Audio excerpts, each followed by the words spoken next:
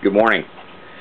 The car you're looking at is a car I'm currently working on. My name is Richard Lewis. I'm a classic car and microcar restorer. I sell cars at Barrett-Jackson, and that's where these cars are going. They're going to be auctioned off at Barrett-Jackson to support the Million Kids charity that deals with providing services to trafficked children. In the 1930s, you would have powered your car not by a Briggs & Stratton, not by a Honda go-kart racing engine. You would have powered it with a Maytag washing machine motor, and that's what this little car has.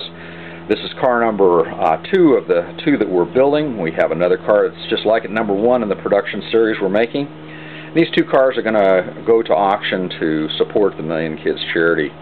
In the 1930s, if you would have opened up your 1938 May issue of Modern Mechanics magazine, you'd see the cover story is making your own little race car. And many kids opened that up, and there was the car of their dreams, a Maytag Sidewalk runabout. And they had a little 5-page article that explained how to build one of these at home. And that's exactly what we're doing. We're building a couple of these to benefit the kids, and we're going to be auctioning those off at Barrett-Jackson. So the Maytag engine is a fantastic little motor. It was a well-designed and well-thought-through motor for a trouble-free engine for mom or grandma to be able to do the wash. And I'll show you how it starts. This is the foot pedal that would have been underneath the washing machine. So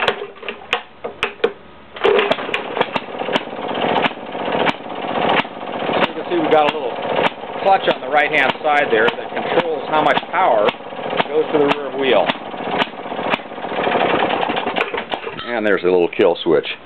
So we're looking forward to finishing these cars up. They're going to be exciting little cars, really cute, and a part of automotive history that many automotive buffs are just not aware of because there's so few of these cars around. There's no known survivors of the car that you're looking at.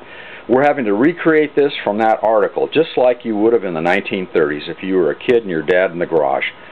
It's furniture quality oak that we've made it out of. We've borrowed some parts from modern go-karts in order to make the car safe and have good brakes, but many of these pieces are fabricated just like you would have done back then in the 1930s.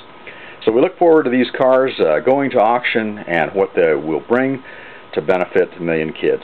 Thank you.